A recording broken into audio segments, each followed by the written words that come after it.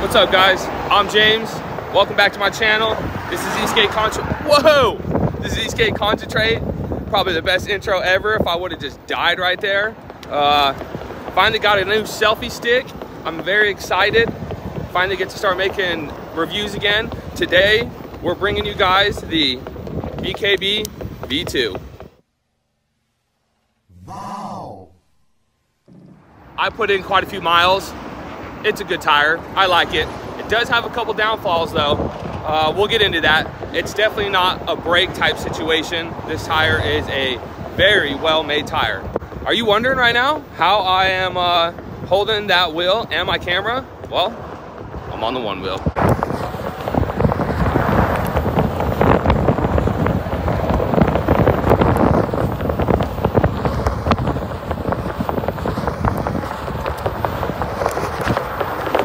Really just it. Just the whole vibe of the one wheel is dope. So you got to have a couple different arrows in your quiver, if you know what I mean. For the thousands in attendance and the millions watching around the world on HBO pay-per-view, ladies and gentlemen, BKB V2 tires. What are they? Are they for you? Are they racing tires? Are they off-road tires? What kind of tires are they? So, if you check on the website, we'll go ahead and put that up Go ahead and put that up on the screen right now. The tires are $12.99 a piece. The tires are $12.99 a piece, which isn't really that bad. Most Sunmates usually go for anywhere from about $10 to $15. Hodas go from $15 to about $20 a pop. If I'm correct, I might not be correct. I know a thing or two, but I don't know everything. So the BKB V2s. You guys wondering why they're called V2s? This is the second version of this tire. The first version came out, everybody loved them, but the main gripe was that they wore down way too fast. A lot of people were racing with them and riding extremely aggressive.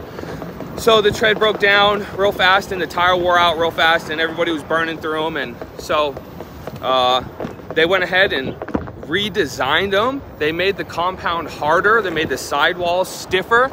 I'm gonna go ahead and put up a side-by-side shot and we will go over the differences and how they look and everything and kind of the compounds and stuff.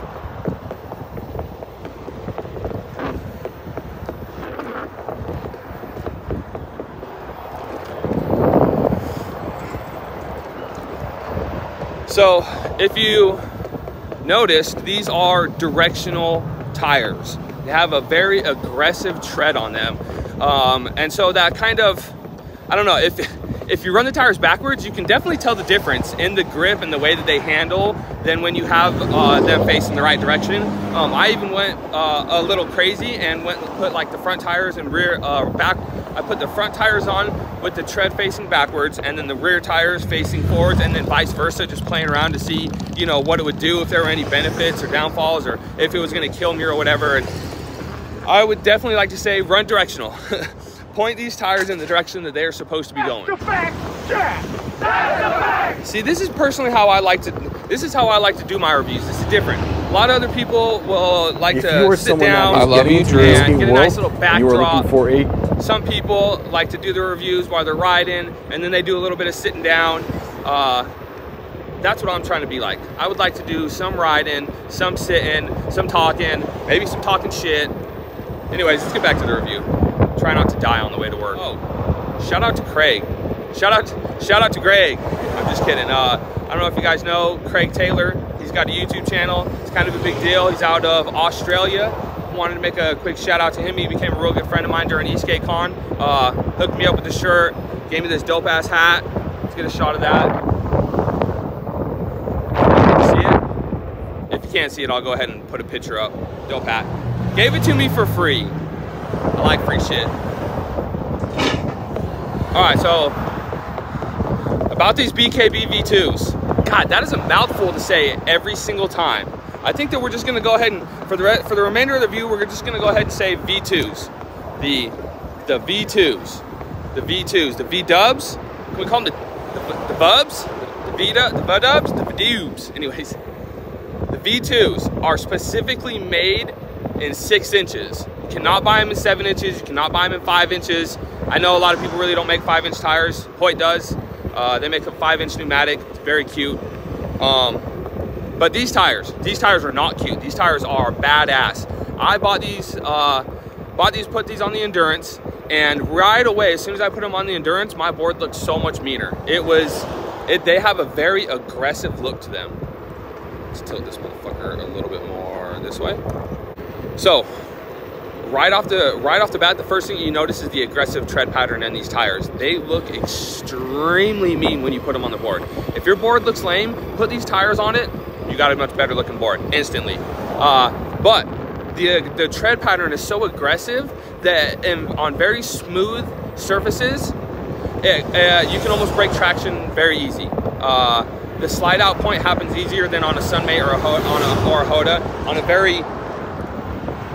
on a very slick surface, or I don't want to say slick, but a smoother surface, very smooth surface.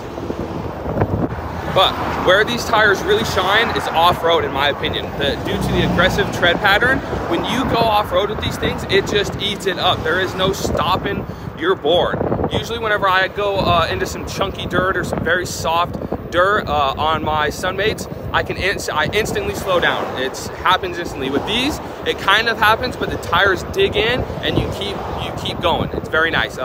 I think that if you are into off-roading, for sure, if you're doing 60% off-road and 40% street, these tires are going to be perfect for you. Even if it's 50-50, even if you want to do all street, these tires are still going to be good. But I recommend maybe getting something with a little less aggressive tread pattern. Actually, no, I don't. I think I would go ahead and recommend these tires. 4 out of 4 would probably recommend these tires. The compound is very hard, so they last a long time. I think I've got a couple 100 miles on mine already, and it's like the tread pattern is barely breaking down. So they definitely up the ante with this on, I think, the wear of the tire. We'll see how this video turns out. Let me know if you guys like it out. If it sucks, for sure let me know. All the other bullshit, like, subscribe, follow, tell your friends all about it, share it, of all that stuff. And oh, real quick, bonk, had to bonk some shit. 50 millimeter wide contact patch. The tread pattern is actually 3 millimeters deep. So this has got a lot of tread. A lot of tread. Have I talked about the tread yet, guys? I think that this tire is very different than a lot of other tires due to the tread pattern. When you guys are looking at tires and you're looking at why you're going to need it and what you're going to need it for, you need to take into consideration the tread pattern. Is there going to be a massive amount? Is there going to be minimal amount? Are you going to be riding off-road, on-road? All those things come into consideration. What I noticed actually from this tread pattern of these wheels is the efficiency loss versus a Sunmate or a Hoda. So usually I can pull about anywhere from, on my pneumatic 7-inch tires that I run, I usually average about 17 to 21 watt hours per mile. These ones, my numbers were actually 20 to 25 watt hours per mile. So I was actually spending more energy on these tires than I was on my regular Sunmates that I usually ride. Are these going to be better for range? No, they're probably not going to be better for range. But you kind of have to expect that because of, once again, guys, the fucking tread. It's very aggressive, but we like that. Or do we like that? I don't know. Am I making it sound like it's a bad thing? It's not a bad thing. It's a good thing. But it feels so wrong. It's like a dirt bike tire. Basically, that's like exactly what I feel like when I'm riding those, is that like whenever I hit, see shit just like this. Perfect.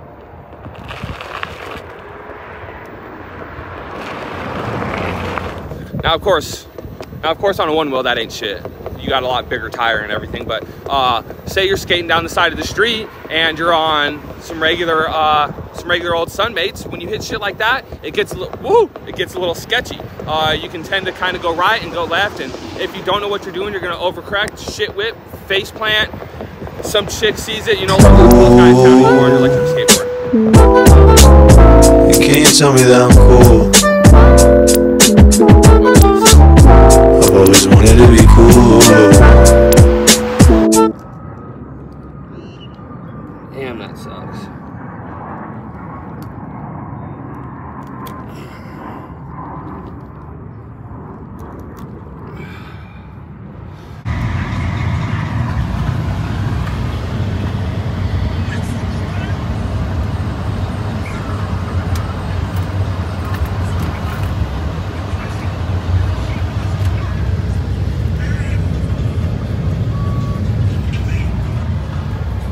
I say thank you, sir. Come again.